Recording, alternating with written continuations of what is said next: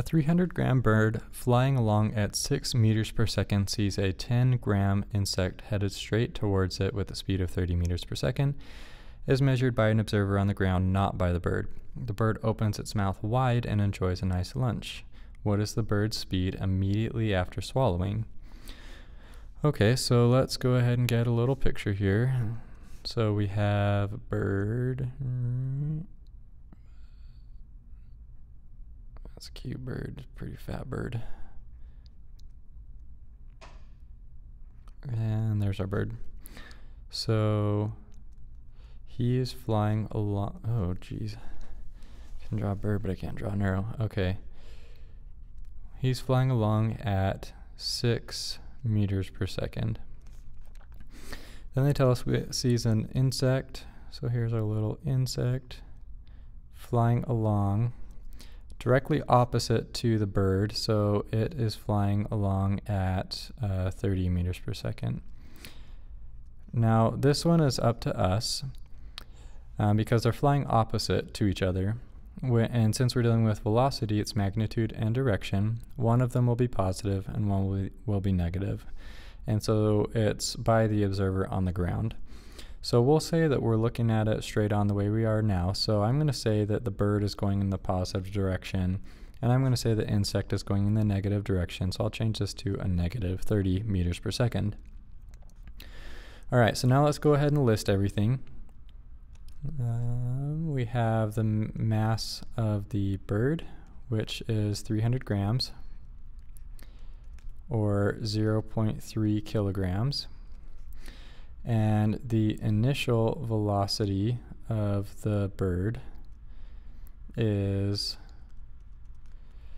6 meters per second, and the final velocity is what we're looking for. Now we have the mass of the insect, which is 10 grams, or 0.01 kilograms. The initial velocity of the insect is a negative 30 meters per second. And the final velocity of the insect, we don't know that either. Now let's scroll down a little bit and let's think about what's going on. So the bird is eating the mass, or eating the insect. So the masses, they're going to be combined at the end. So we're used to the equation m1v1 plus m2v2 equals yada yada.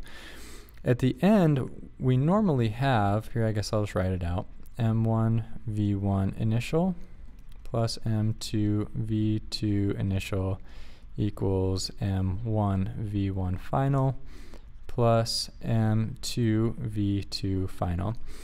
But we're barely talking about how the masses of them at the end are combined. So really we can rewrite this as m1v1 initial plus m2v2 initial equals now m3v3 final. So and that makes sense, like if we think about this, because we don't know the final speed of either of them.